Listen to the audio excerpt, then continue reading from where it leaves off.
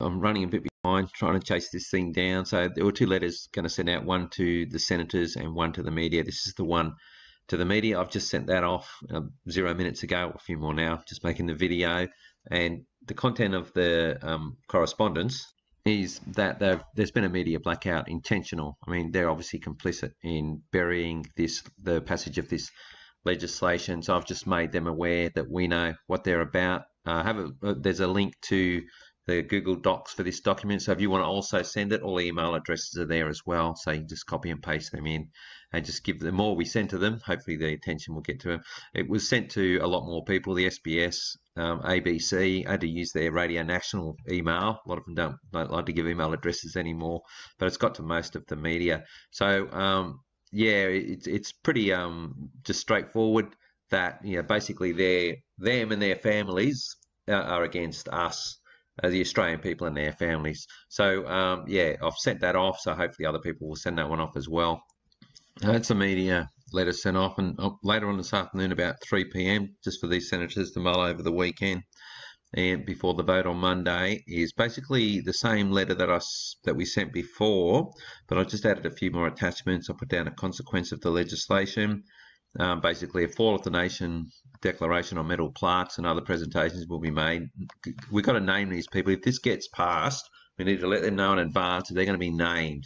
This is the biggest change in our defence and security since Federation. And these people I think they're the 46th Parliament, think they're going to do it. Well, if they do, there's certainly going to be some blowback on them. And I've got this part, I've added this here, the attachment B, for and against arguments. I've got not intentionally left blank because there's absolutely nothing you can put there for this argument. Now, as far as against, I've got some sovereignty compromised. Past diggers did not die fighting for Australia against foreign powers. For you people in Parliament to pass a law that potentially invites foreign powers to use force against Australia on Australian soil with immunity. No impetus. The people of Australia have cooperated even during this BS COVID thing. There hasn't been any need for any force at all ever, but they want to bring this in. Protest decrying the admitted draconian actions against people during the non-self-evident was readily dealt with by got to search the sewage in order to find, order to report. It's been found, was readily dealt with by state police. I've thrown that in as well. Home invasions.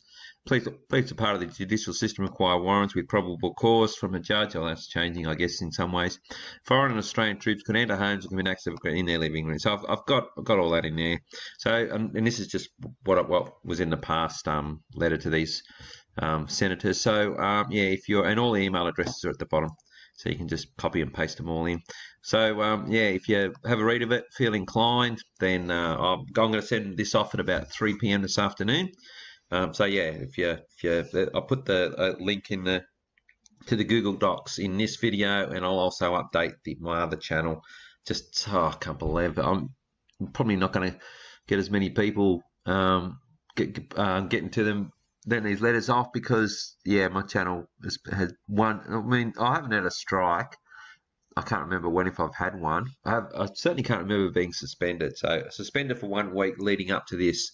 I think they were trying to shut me down. I guess I've only got less than 100 subs to the other one, but so I'm still. But even later on, after my channel comes on, if I'll have this video up, and if people want to screenshot it, and even if it's just mine and 20 or 30 others, hopefully send them off. We'll at least have a record. Yep, you received this prior to this being voted on, so you knew all about certainly what's coming from. I'll be advocating for.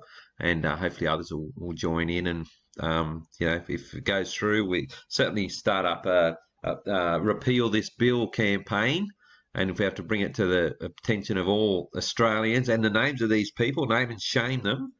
We're not going to get any help from the media, but there are other ways we can get around them. And start going after their Twitter accounts and saying to them, "You passed this," and then go to the media, Hugh Riminton at Channel 10.